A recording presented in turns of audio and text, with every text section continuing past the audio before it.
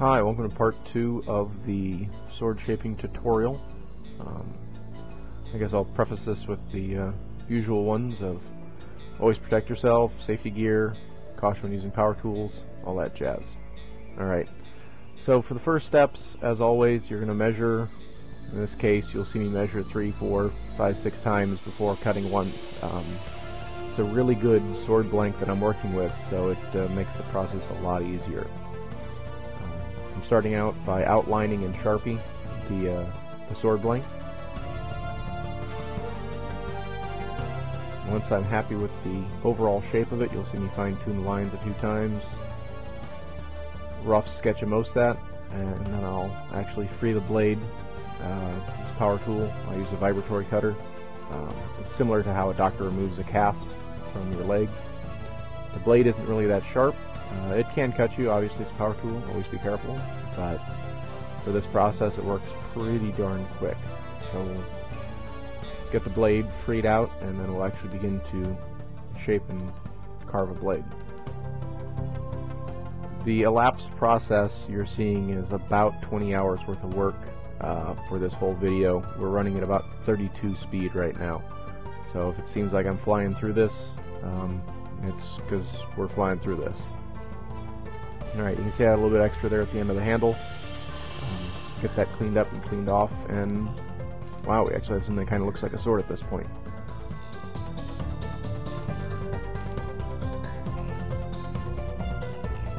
Alright, this is my belt sander. A fantastic piece for working with a sword blank like this. Right now I'm removing all the extra material. I always like to sand to actually get down to the width that I need versus trying to cut the blade initially at the correct spot. I find that you end up getting walk and then you're going to ruin your sword blank. It's a pretty quick process, doesn't take very long with the belt sander. Very aggressive. I think I was using about a 80 grit belt on that one. Right now I'm fine-tuning the flare on the blade. It's kind of a unique blade in the fact that it has these tabs right up near the hilt. This took quite a bit of hand tuning between a couple different files and then just muscle and sandpaper. We'll get through it. It didn't take too long, but it was a little bit of a process. You'll see me constantly rechecking the shape and the angle to make sure that I have a symmetry on both sides of the blade, which is absolutely key.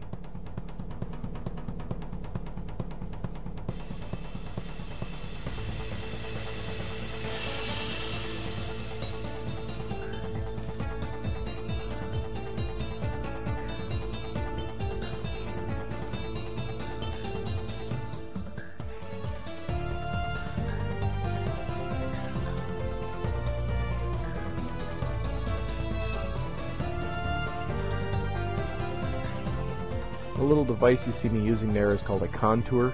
It lets you actually press it down on one side of the object and it makes an exact copy of it. There are versions such as I have, which are just red plastic pins. They make some that are a finer contour. I picked mine up at Harbor Freight, I think for about $5. Infinitely usable when it comes to doing this sort of thing. You can use it to instantly replicate any curve or shape that you need. And in this case it was truly invaluable. Alright, we're going to start out, once I'm happy with the actual shape of the blade, I'm going to start removing some of the imperfections from the surface. Although we had a really good cast, or a really good starting blank, we ended up with a few imperfections of the blade. Rough hand sanding here. As you can see, I still have to shape the tip of the blade. Alright, I'm going to start with creating the template that I'm happy with. Just using simple cardstock. Happy with the shape, I'll draw it on here. Make sure I got it nice lined up. Absolute key, measure twice, 3 times, then actually do your project. In this case, I'm about 15 hours into the process. Last thing I want to do is accidentally damage the blade.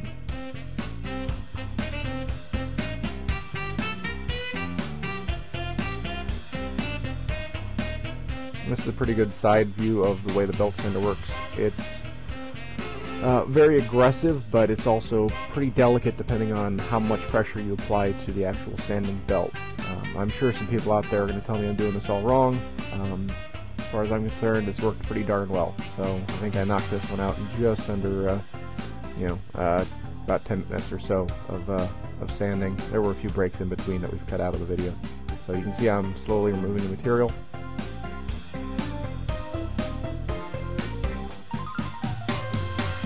Now it's just a matter of fine tuning.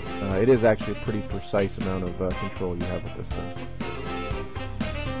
Alright, at this point I'm just checking the fit, using the template again, making sure I have a nice smooth transition on both sides. Last thing you want is to be out of round or to not be a perfect tip on the blade. It's going to throw the whole thing off, and it's amazing how good the human eye is at seeing imperfections of symmetry. I think we're kind of trained from birth to see exactly how something should look. So in this case, I took a lot of extra care to get the blade exactly symmetrical.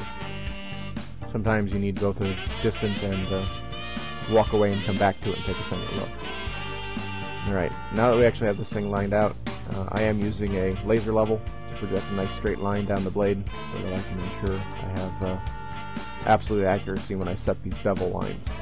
I started out by marking the edge of the blade. I'm actually marking the center line to know how wide the blade is, because I'm going to bevel out half the blade down to the middle and then bring the other side into it. So this was all done with hand sanding. I probably could have used a belt sander or used a vibratory or another power tool to actually do it. I've had bad luck with that, and just through my own experience, I would rather spend the time and the muscle to actually hand shape this blade to get exactly what I want out of it. I've always over sanded when I use a power tool, which results in pretty much having to try and find a way to repair a blade, and in this case I just wasn't comfortable with that. Total process time here, just shy of about 6 to 8 hours of straight sanding. I worked through the night on this one to try and get it knocked out. Once I'm happy with the actual contour of the blade, I'm actually going to start working on the hilt. So here you can see I have both pieces already cast. These were created out of clay, and I'm using a 2-part self-curing synthetic plastic for the actual hilt itself. Very lightweight, very easy to shape and sand, but good and durable and strong once you're done with the project. So I still have a little bit of fine-tuning on the tabs at the top of the blade. This is a matter of getting those perfectly symmetric. A lot tougher than I expected, just because it's a beveled edge going around a curve, flattening out to nothing. So it was a little bit of a unique challenge. Hadn't done that sort of thing before.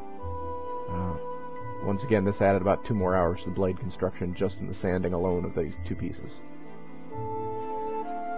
Alright, you can see I'm doing another rough shape on it and breaking out Bondo. If you haven't used automotive filler, then I recommend you start using it. This stuff is a miracle cure. It can fix, it can clean up. If you have problems with your sculpts, no problem, Bondo can help you out. Alright, you can see I apply a smooth layer over the whole surface. 24 hours later, I come back and I actually can start to sand it once it's fully cured.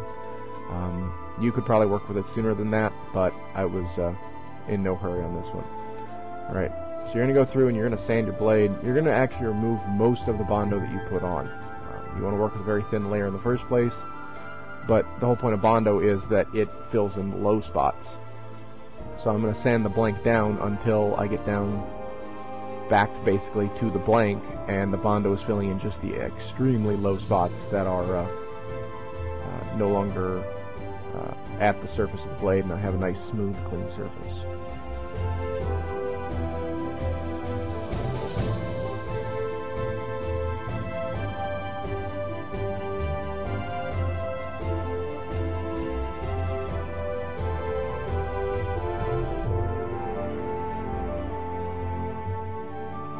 Always keep your workspace clean.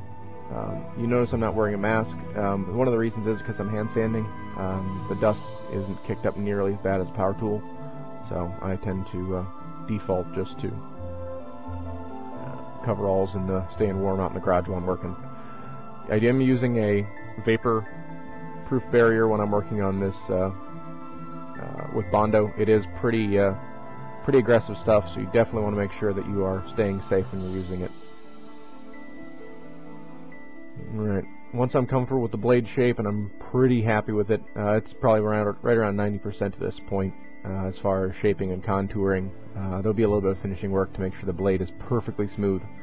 I may have that one in the next video. We're going to be wet sanding, and that's just tedious and boring looking. Right now I'm contouring and shaping the two hilt pieces. This took me a little bit of effort. The mold wasn't exactly perfect. It was just a rough shape by myself out of clay that I cast. So what I ended up having to do is basically now create these so that they will fit on the sword. There was no relief cuts. There was no in the original sculpt anticipation for it going over the blade, because I wasn't aware how thick the sword would actually be. So pretty tough to compensate for that. You'll see me measure. Finding perfect center line on the sword and on the hilt pieces, and then I'm turning to a Dremel to actually clean out and set the channel for the center piece of steel that runs down the length of the sword blank. I'm just using a simple grinding bit, nothing special on this. It does a really good clean cut, which was really important to me. And then it's just a matter of constantly remove a little, check, remove a little, check again, remove a little bit more, check. You never want to just go until you think you're there. You're pretty much guaranteed to shoot way past the moon on that one. You can see I'm getting pretty close to this point. We're going to start clamping those down, and then we have a sword. Alright, as always, keep your workspace clean. A little bit of fine-tuning on those.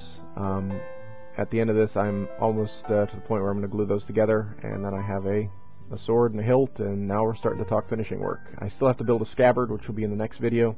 It's a pretty simple process, and I'll walk you guys through that when I finally get there. So it shouldn't be all that difficult, and I'll show you exactly how to create a scabbard via a sandwich method. It's not too difficult and looks pretty cool when you're all done. So there you go. There's the second video in the series. We'll see how many of this takes.